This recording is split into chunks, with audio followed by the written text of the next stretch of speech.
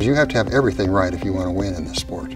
Just fighting for every position, every lap. And you have to use all the data you've learned to get to the finish line faster. It's not just simply how fast the car goes. Science of speed, that's what Dow's all about. They constantly are pushing the edge on how to make something lighter, faster, stronger, that take us into the future. Science of speed is taking advantage of knowledge that others don't to win. When you're looking at those small areas of performance, so you're not skipping over little crumbs that somebody else might not realize is there. The sport of racing is all about innovation. The team that can think of the best ideas and can implement them effectively is the team that's going to win. You know, it's very incremental. You're looking for really small gains in tire performance, small gains in aerodynamic performance or engine performance. And it's not just simply how fast the car goes. The lower we can get it, the better it would be.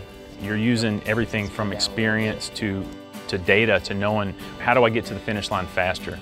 It's a wonderful luxury knowing that we have a company like Dow that's a collection of experts in any given area that overlaps what we do is just a great luxury to know about and to be able to utilize.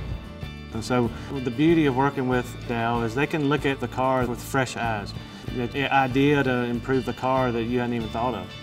The Dow composite guys are working on a fan for us right now to be able to withstand just the air rejection temperature. We're talking high 200s, and off-the-shelf fans we were using honestly just melted. We've recently had some great breakthroughs working as a team together. An example would be the sealant that we use to seal the engines from any kind of vacuum leaks. And Dow Corning, through their expertise, has developed a product that works extremely well on the materials and the time frames that we have when we assemble these engines. Technology has changed the way we think about race cars, and you have to use all the data you've studied, all the data you've learned to make the best gut call you can on Sunday. You can definitely see you're tight in the center, which I think makes you loose off. So Change this, it's going to affect that. I think it will. I think we'll see speeds pick up over here. If we can find something, whether it be a coating to reduce friction or an idea that will help an engine seal better, if that gets us 0.2 of a horsepower, that's 0.2 more than we had the day before, because you have to have everything right if you want to win in this sport.